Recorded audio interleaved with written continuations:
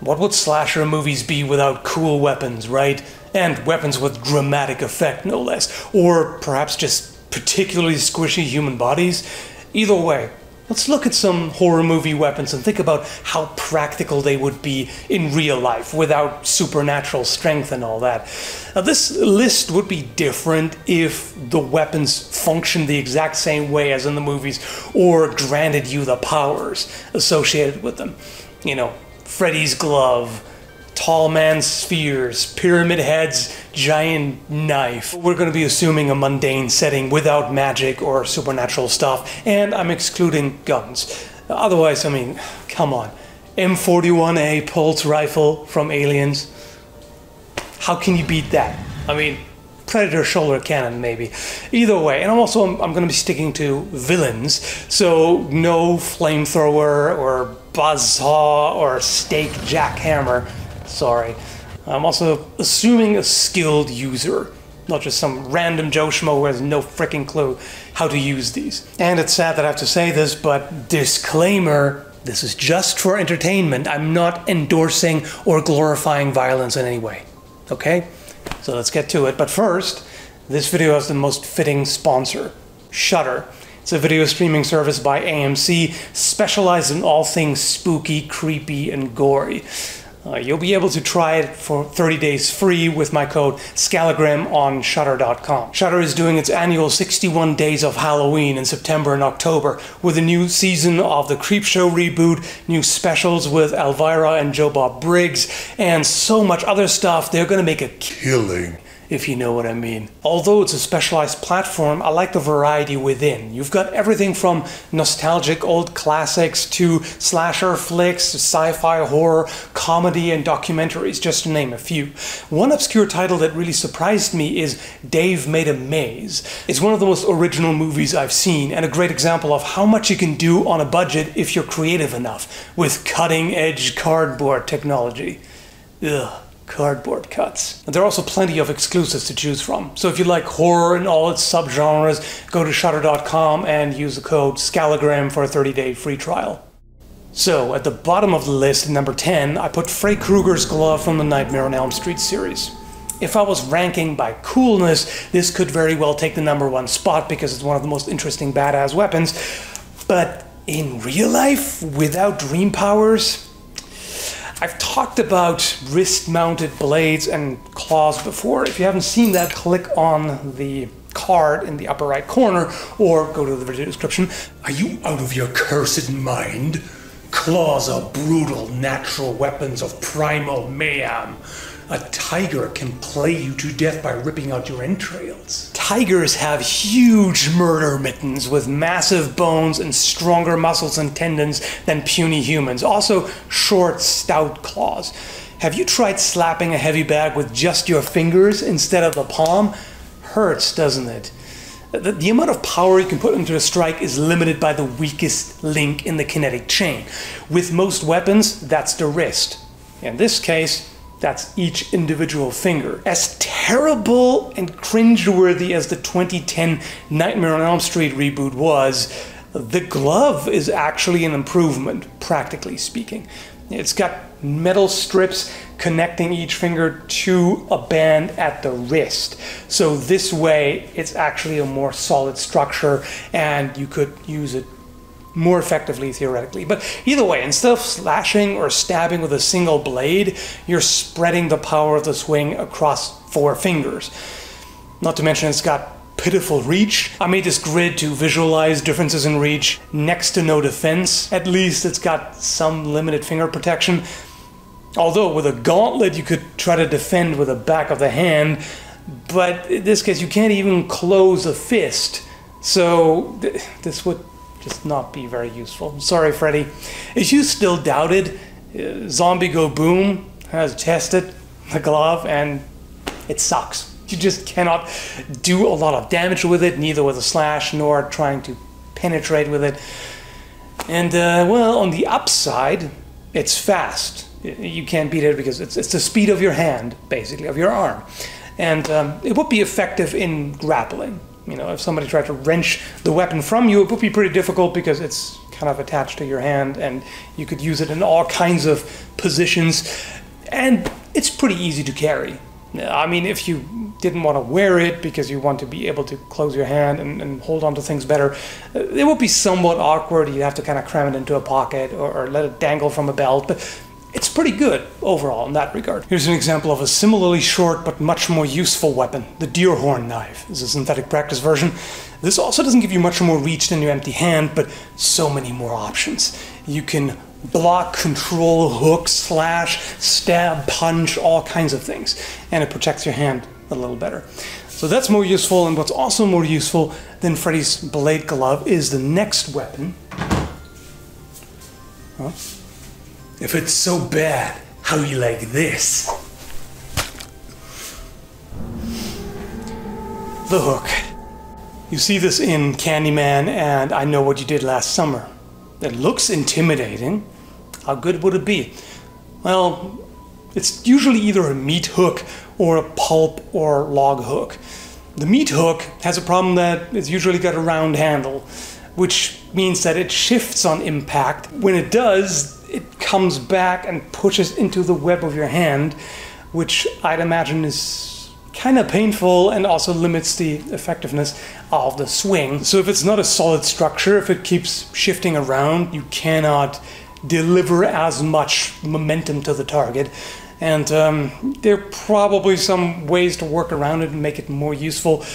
But either way, there are limited ways of attacking. Like, what are you going to do with it? Like, you can't really strike with it too well. It's basically just the hook end, and because of how strongly curved it is, it limits what angles you can use. The good thing is you can hook with it. It is a hook after all. So you can control opponent's weapon or limbs or things like that. In terms of defense, now a thick steel hook could be quite good. A log hook is nice and solid, but often shaped with an awkward angle. You know, awkward for fighting as opposed to its intended purpose, of course. Because it rotates, it's not that strong, you know, at least for a static block. And the wrist is somewhat weaker in this direction compared to that. Speed depends on the weight of that particular hook. Overall, quite good, I would say. Reach is a lot better than empty-handed, but not amazing. As far as ease of carry is concerned, the issue here is the handle position. You know, because the handle is perpendicular, it would be a little bit awkward to wear. It would stick out in uncomfortable ways. Yeah, pretty sure I can get you hooked on this weapon concept.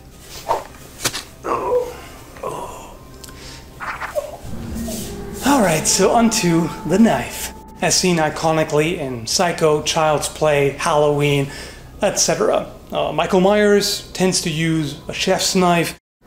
I just talked about how Michael Myers holds the knife and how that does or doesn't make sense, and then I realized that this could be misconstrued as teaching would-be murderers how to be more deadly. So I think I'm just going to put this in a supporter exclusive bonus cut of this video, which will be on Patreon and YouTube members and such. Sorry about that, but you know how it is, especially on YouTube. Anyway, so the effectiveness, of course, depends on the type of knife. You know, Ghostface in Scream, for example, is using a small hunting buoy. And, you know, if you use a large knife, it's going to be more effective than a smaller one. Obviously, if it has a guard, it's going to be more useful, etc., etc. In terms of damage potential, so to speak, if used by a huge, strong guy, like this dude right here, it's devastating. Of course, Zombie Go Boom has tested it as well.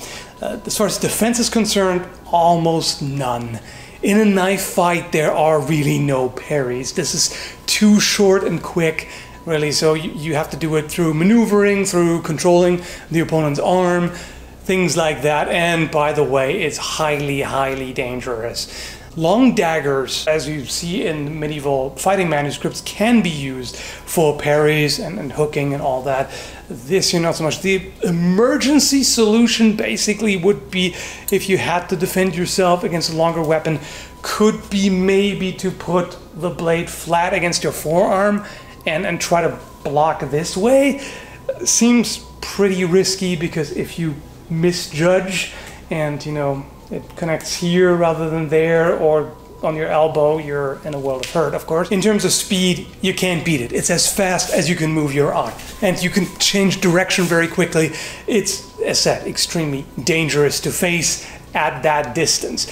So reach depends on how you hold it. You know, ice pick grip is basically barely better than empty hand, and the saber grip with the blade forward has significantly more reach than the ice pick grip with the blade down. So I'm just going to go by the maximum you've got. So it's better than empty hand. It's not great, obviously. In a grappling situation, it's extremely dangerous because of how short and fast it is. For ease of carry, of course, it gets a perfect score. It's small, light, can easily be carried and even concealed in all kinds of ways. So, no problem there. Huh? You forgot one. You can throw it. Sure, discard your only weapon. Smart. Oh, God. Move along, go bleed somewhere else. We gotta get on with this. Matt Cordell's nightstick from Maniac Cop. I wanted to stick to the most common iconic weapons, but how could I skip this one? I mean, it's a nightstick or baton or billy club, whatever you want to call it, with a hidden blade. It's got a fairly narrow blade, so it would be good for cut and thrust, although limited power in the cut compared to some other weapons. And it can also be used as a blunt impact tool, so for versatility, that's great. And you know, could do quite a bit of damage with it, obviously. As far as defense is concerned, you've got more to work with than the knife, of course. You simply more steel, and also more mass to displace attacks. Hand is still vulnerable, of course, just like with the previous weapons. And speed, it's larger and heavier than the knife, obviously, so not quite as fast, although the thrust is going to be pretty close. For grappling, it's decent. You know, it's not quite as good as the knife due to the length. You know, a lot of things that apply to the knife also apply here, except that it's just larger overall. As a baton, it would not be great because somebody can easily grapple with this because they can actually hold on to the stick as opposed to a sharp blade. Of course, it's very easy to wear on the belt. It's compact. It basically comes with its own scabbard. So, I got another negative. Makes it hard to decide whether I want to stab or bludgeon you to death.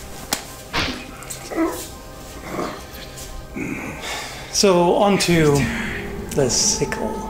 As seen in Curtain and Children of the Corn, like the hook, but better in every way, essentially.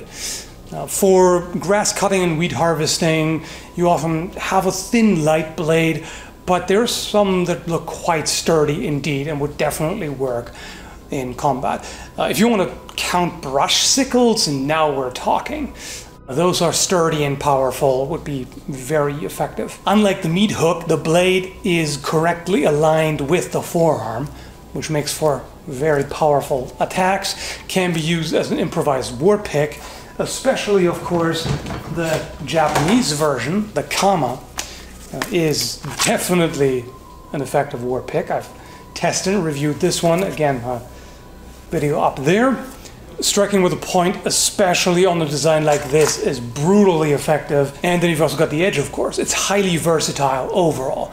You can hack, slice, cleave, rake, hook, control, you know, parry, all kinds of things. And it's very fast in terms of speed. Again, pretty close to the speed of your arm. It adds a little bit of weight depending on the particular sickle, but works quite well overall. For grappling, it's great. You know, good old Meyer shows us a number of fighting techniques. There's so many ways to use this, so really quite good. Carry, well, it's less awkward than a hook because it's all aligned in one plane as opposed to having a perpendicular handle, so it's flush against your body.